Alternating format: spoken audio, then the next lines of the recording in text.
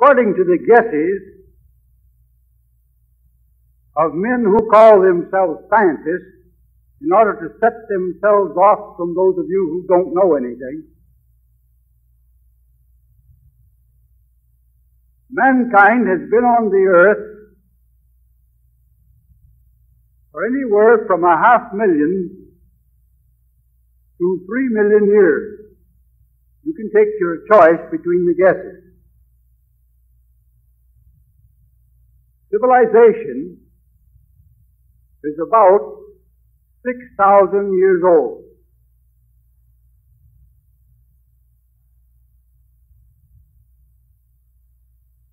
The practice of medicine, as an alleged science, is a little less than 3,000 years old. Prior to the elevation of the ancient system of magic to the status of a science, there was a period of time of variable length. It may have been 500 and it may have been 900 years long, during which a great part of the human race depended upon magic to restore it to health when it became ill. Back of that period, however, whether mankind has been on the earth 500,000 years or 3 million years, back of that period, we have no evidence that he had anybody to treat him when he was sick. He lived upon the earth for nearly 500,000 years, or nearly 3 million years, without physicians, without nurses, without midwives, without psychologists and psychiatrists and psychoanalysts, and without Christian scientists, and without chiropractors and physiotherapists and osteopaths, without anybody to look after him. And yet, he survived.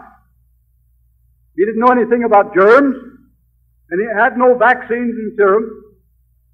He had no penicillin, and he knew nothing of viruses. Nor did he have any surgeons,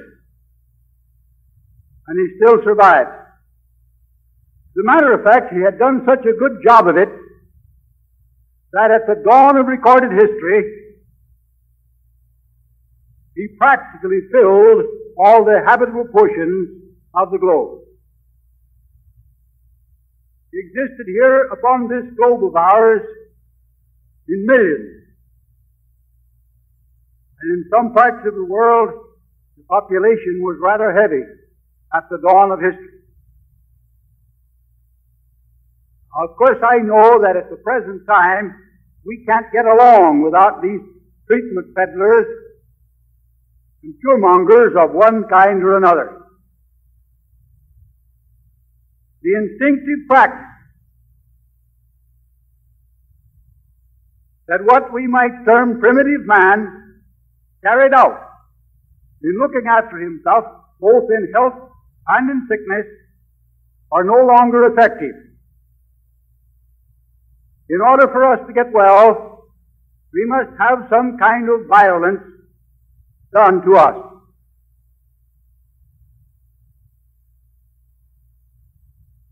If an animal becomes ill, that animal goes off somewhere in a secluded spot, goes to bed, rests, stops eating, takes very little water, occasionally crawls out and gets a drink.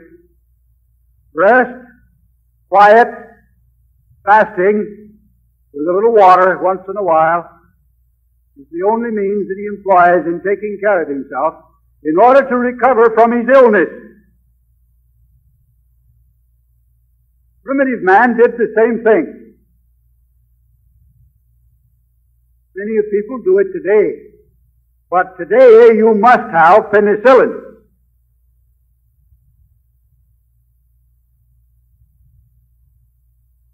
Not so long ago, a member of this audience called up the hygienist, and he said, "Is it harmful to take penicillin while fasting?"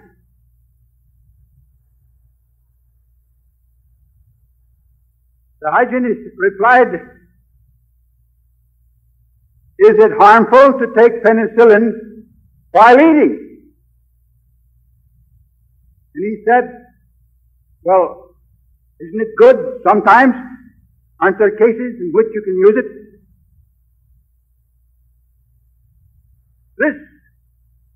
This little experience reveals to us the difficulty that men and women who have been studying hygiene for a number of years, who have been active in local hygienic groups, and who have listened to many lectures and read many books and magazine articles upon the subject, the difficulty with which these people labor in their efforts to get away from the brainwashing to which they have been subjected since they were babies on their mother's knee.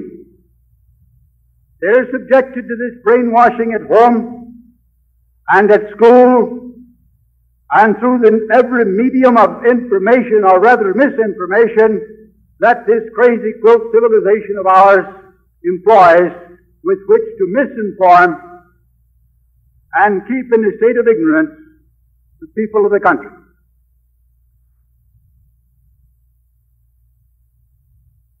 The needs of the sick organism basically are identical with the needs of the healthy organism.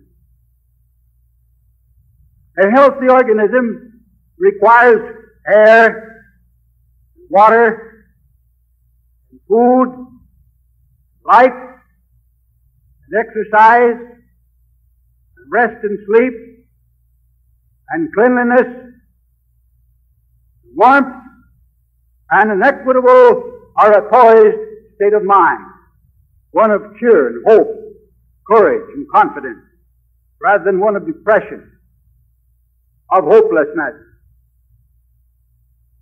and despair. The sick organism needs exactly these same things, but not in the same quantity.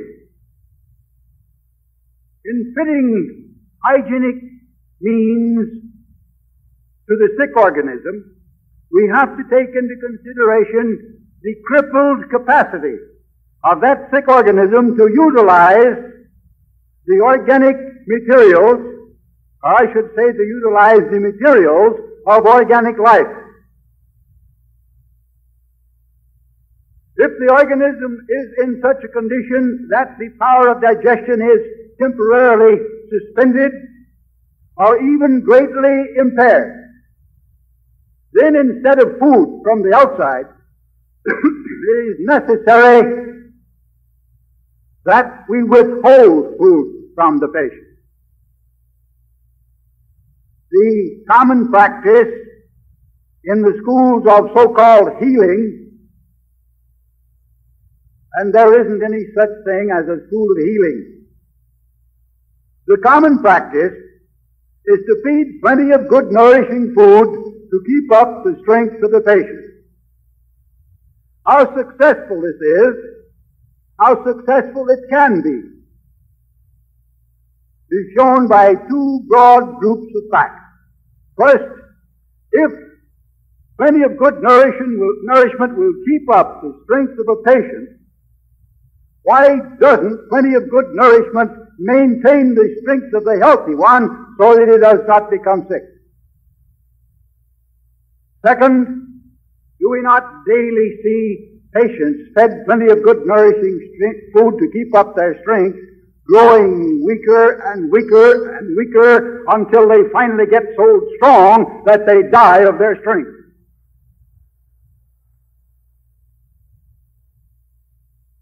A few days ago, I attended a meeting, a state meeting of the Texas Naturopathic Association in Austin, Texas. I got up there and the president of the association said, some of our speakers from out of the state have, for one reason or another, failed to appear. Would you be willing to take over and give the men a talk? And I agreed to do so. And for the first time in their lives, they heard a talk that did not advise them to use drugs in the care of their patients. And one man among them in particular was very much impressed by what I said. I might tell you that I talked to him for 2 hours. He said, in all the 9 years I have belonged to this society, that is the first talk from which I ever derived any inspiration. I know that there is something wrong, but I haven't been able to put my finger on where it is. The president of the organization then finally got up on the platform, and he was telling some of his methods of taking care of patients, and among them, in a certain type of disease which he said was due to certain food deficiencies, he advocated feeding certain food preparations that are sold on the market. I asked him, if the disease is due to a deficiency, how is it that my patients, suffering with the same trouble, get well when I stop them from eating anything and give them nothing but distilled water? After a moment's thought, he said, well, the human body has marvelous resources. It has within itself stored substances that when you put it on a fast and eliminate the toxins, it can utilize those substances and repair itself, heal itself. Then I asked him if it is true that the body possesses stored reserves of the elements that are supposed to be deficient, and due to its toxic state is not able to utilize the elements that it has on hand. How are you going to get it to utilize more elements of the same kind by stuffing it on those elements? I'm still waiting for the reply. A sick organism has its powers of digestion and its powers of assimilation greatly weakened or entirely suspended for a greater or lesser length of time. And to feed under those circumstances is to burden rather than nourish the body. It is to poison it rather than nourish it. Because food that is not digested undergoes bacterial decomposition, producing a whole series of toxins, some of which are absorbed into the bloodstream of an already toxic, an already impaired organism, to complicate troubles that already exist. If you want your patient to recover, it is necessary that you either stop him from eating entirely or feed very small quantities within his limited capacity for digesting and absorbing and assimilating food. You wouldn't take a typhoid case or a case of pneumonia out to the track and start him running around the track for exercise. Exercise is one of the needs of life.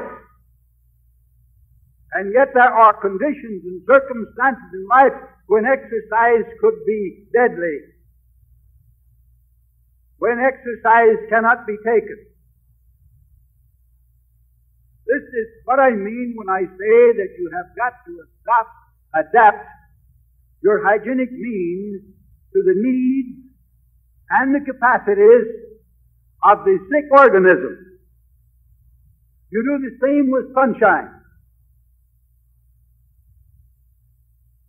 You take a person who has never been in the sunshine, who has lived indoors, and who's been clad all of his or her life, and whose skin looks more like chalk than a human skin, and you put them out in the sunshine, and you leave them out for a little while, and in a short time they look like a boiled lobster. And their skin peels, and they itch, and they burn, and they sting. And if you leave them a little longer, serious difficulties result.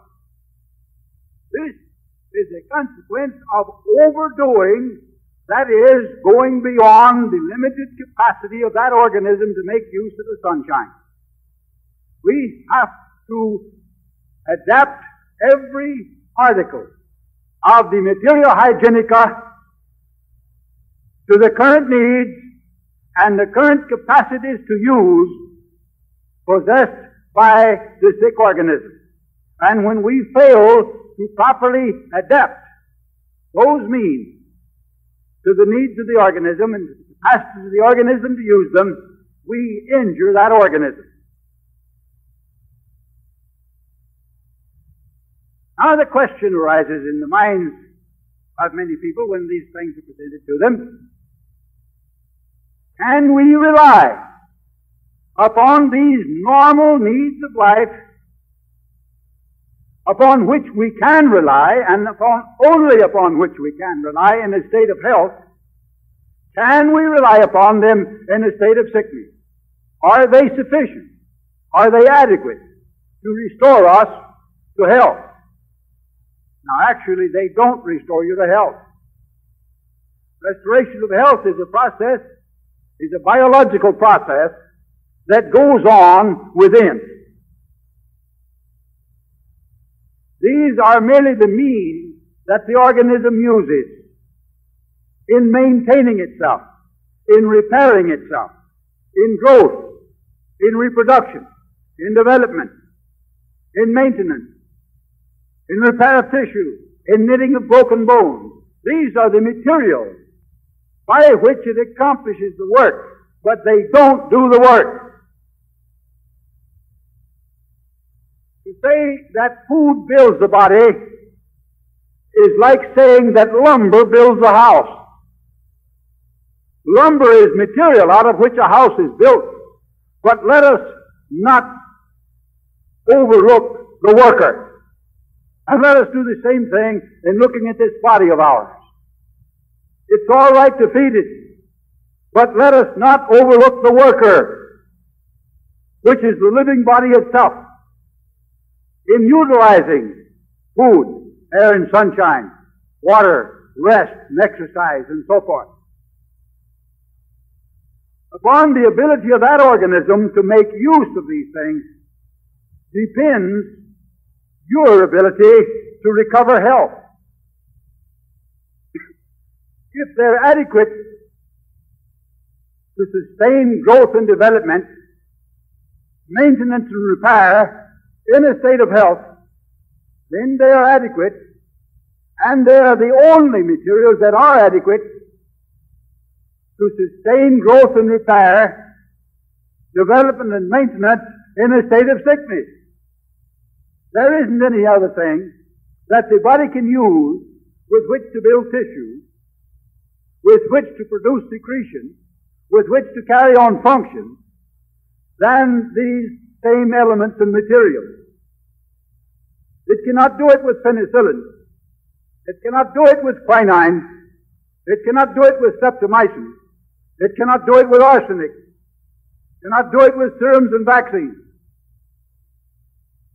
It can do it only with those substances and elements of nature that the whole organic world, both plant and animal, have used since the introduction of life upon this earth, now use and will continue to use so long as life lasts, to build and maintain this animal and vegetable world. Nothing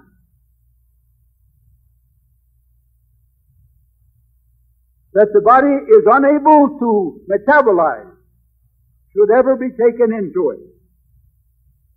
If a substance is taken into the body that it cannot metabolize, if it cannot transform it, in other words, into flesh and blood and tissue, into bone and muscle and nerve and gland tissue, that substance is not only inadequate to aid or assist the body in its recovery, it is a positive hindrance, a damaging substance, and should not be taken in.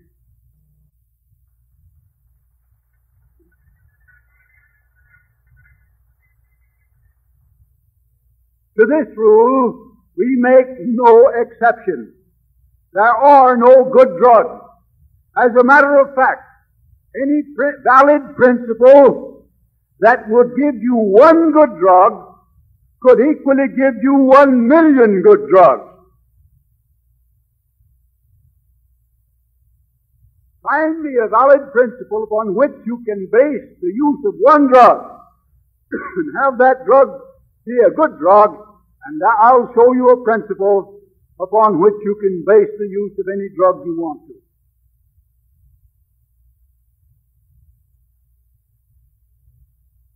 Let us then forget penicillin, not worry about whether it's harmful to take while fasting, or whether it's more harmful while fasting than while eating.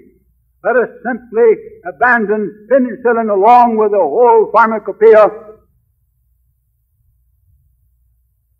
the so-called mild drugs, the herbal remedies, and the more violent drugs of the physician.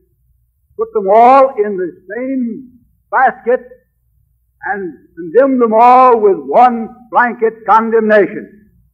All, without exception, are poisonous.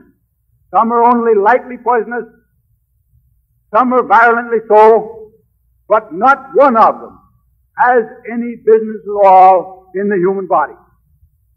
Even those substances that are so nearly non-poisonous that the body puts up no particular hurried fight against. For example, you might swallow a little common ordinary sand.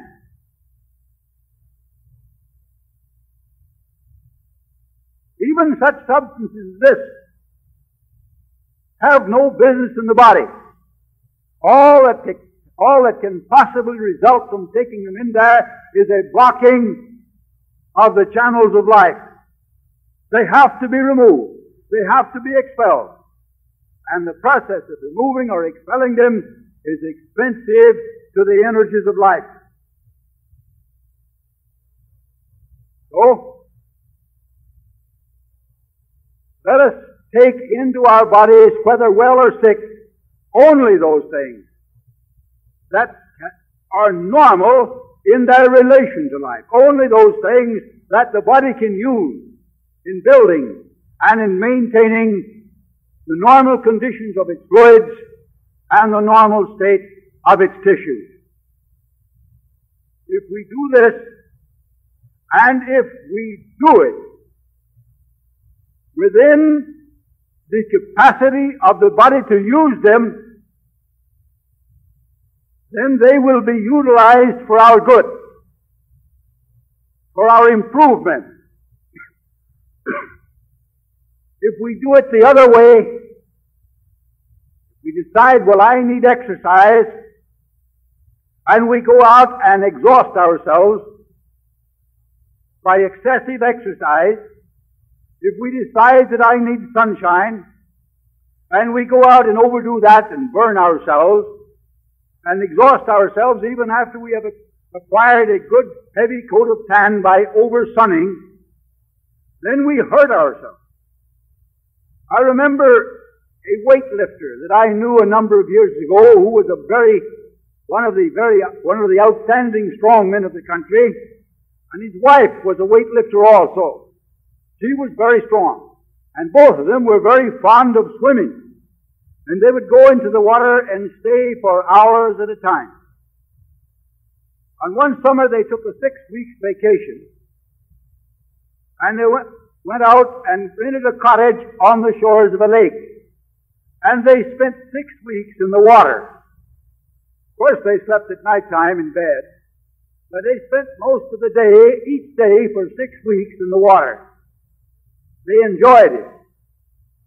They had a great time. How many of you realize that you often do yourselves more harm by overdoing your good times than you do by some of the more recognizably harmful practices that you carry on. This man required 2 full years to recover fully from the enervating effect of those 6 weeks of playing the part of an amphibian, which we are not. Overdoing bathing is not fitting cleanliness or exercise or sunbathing or anything else that you get along with it to the needs of the body or to its capacity to utilize it. And out of such excesses comes harm. Even rest can be overdone. There comes a time when one goes for a rest, when rest ceases to be rest and becomes rust. And then the longer you remain resting, the more you rust and deteriorate. There comes a time when activity must be resumed.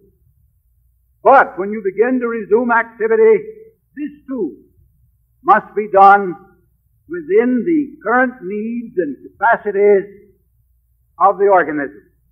Fasting can be overdone. We have men in our movement, young men in particular. I don't blame them, because I remember when I went through the same phase, we're willing to recognize no limitations whatsoever upon what can be accomplished by hygienic means.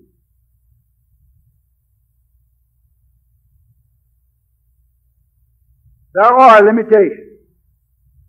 A condition of disease can reach a point where it is irreversible, where there is no turning back, where no matter what you do, the patient is going to die.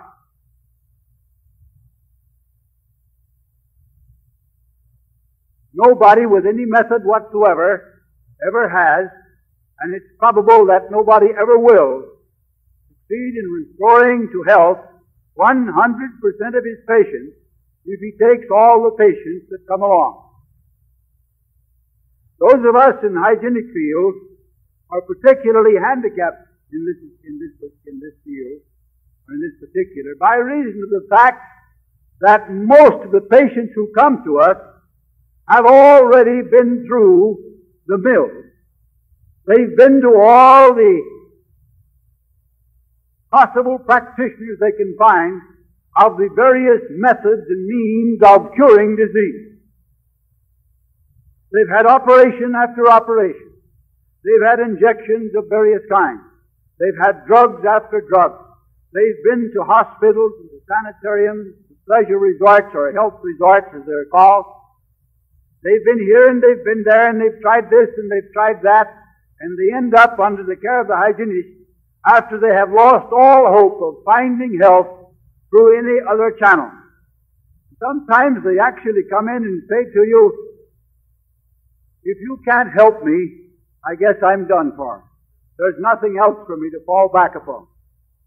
How much wiser it would have been to have resorted to hygiene at the beginning.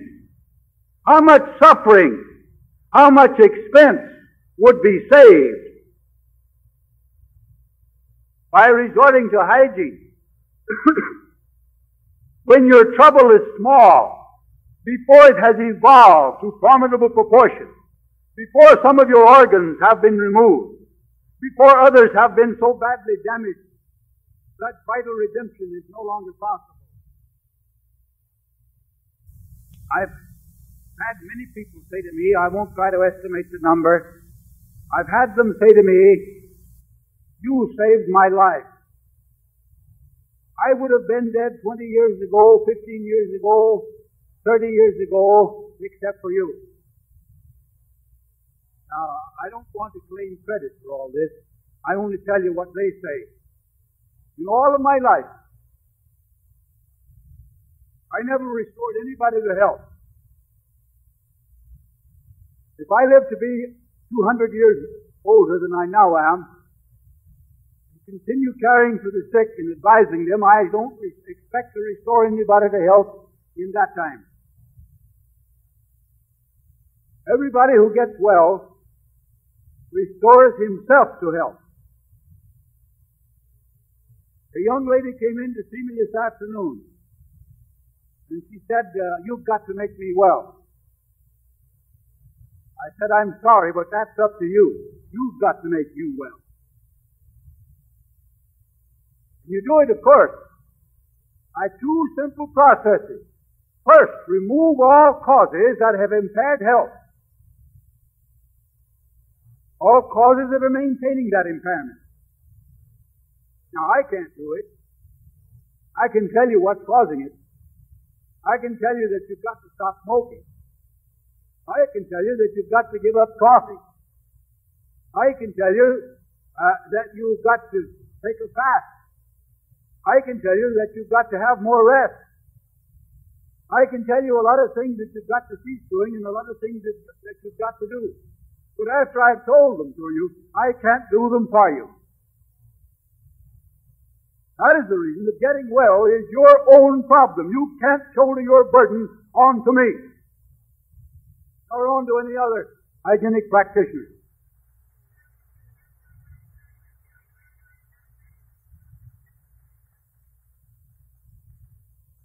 And there is one of the great fallacies promoted by the schools of so-called healing.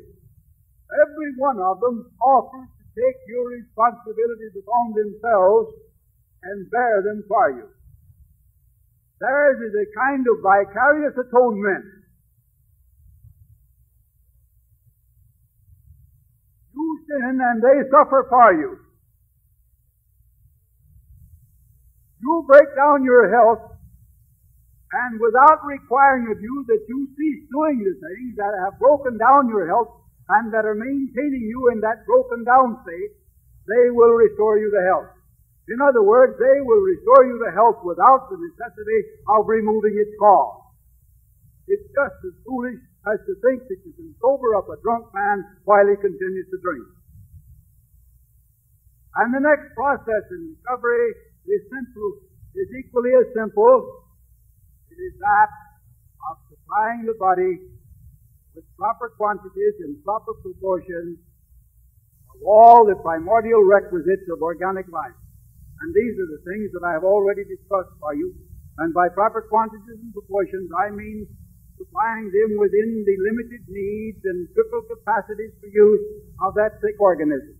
And as the condition of the organism improves, so that these things may be supplied in greater quantity, readjustment in their use must be made.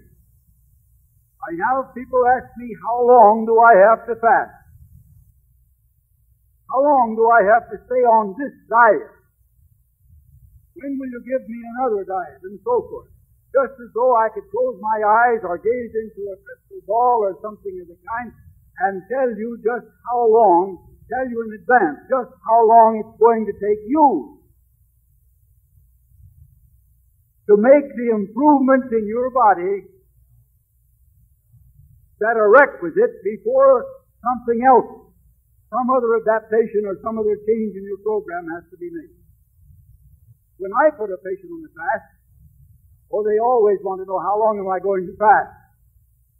I tell them that you and I are going to know on the same day. Because there isn't any way to predetermine the length of a fast.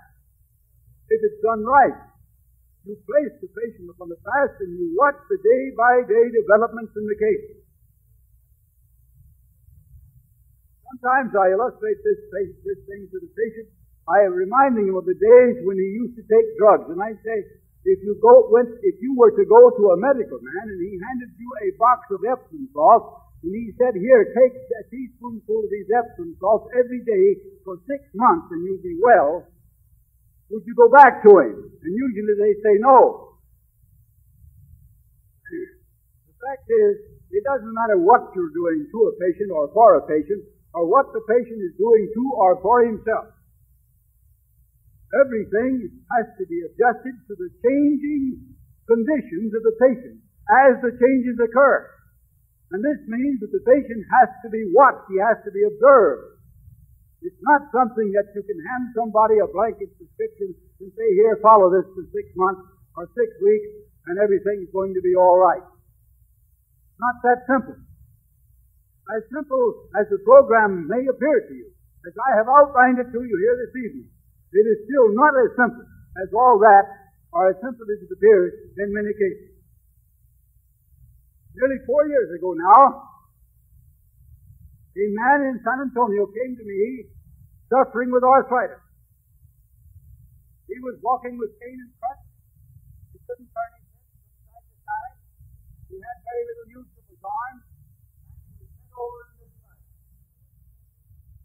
He had to be helped around much of the time. 27 years he had suffered with arthritis. He was a bacteriologist. He worked in a medical laboratory. He had all the best medical care that the profession could provide. He tried everything they had in the drugstore. For 27 years he continued to suffer.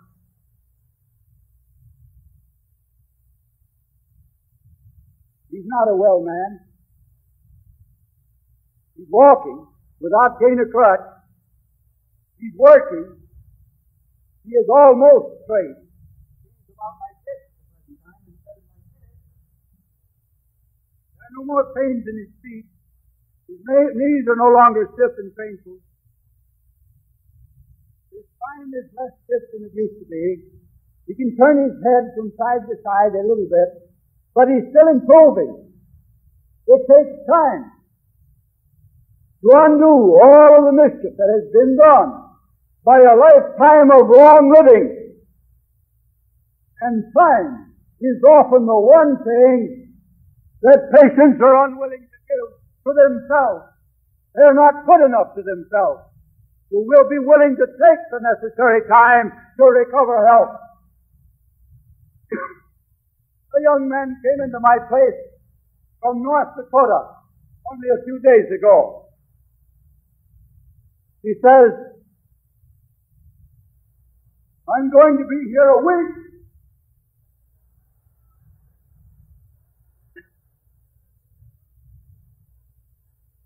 A week. Sometimes I think they expect us to lay our hands on them and say to them, take up thy bed and walk, and have them go out whole. All the miracles of that kind that are on record in the world happened either a long time ago or in some out-of-the-way place where you can't check on them.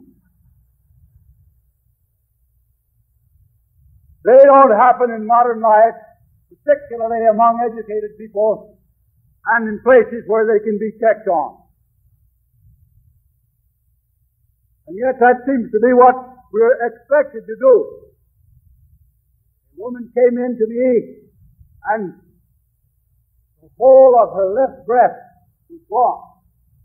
There was nothing left there except a large, inflamed area that was very red and angry looking, and 2 or 3 open abscesses in that red area. And she said, I understand you can cure cancer. I said, I can't even cure a cold. I don't cure anything, and I never did. I'm not in the curing business. But I don't know anything that will remedy cancer. But I'm going to get rid of mine. I said, I hope you do. She said, would you take me for 6 weeks? I said, no. Why not? Because I can't do anything for you. But I want you to take me for 6 weeks so I can get started, and I'll do the rest myself. I am determined. Well, I took her for 3 weeks. I compromised with her on that. That's more than 2 years ago. The woman is still living, and she's still fighting. I don't think she'll ever get rid of her cancer. But I think that you may live for 5 or 10 or 12 years in comfort, in usefulness, and finally die of cancer, as others that I've said quite in the same way have done.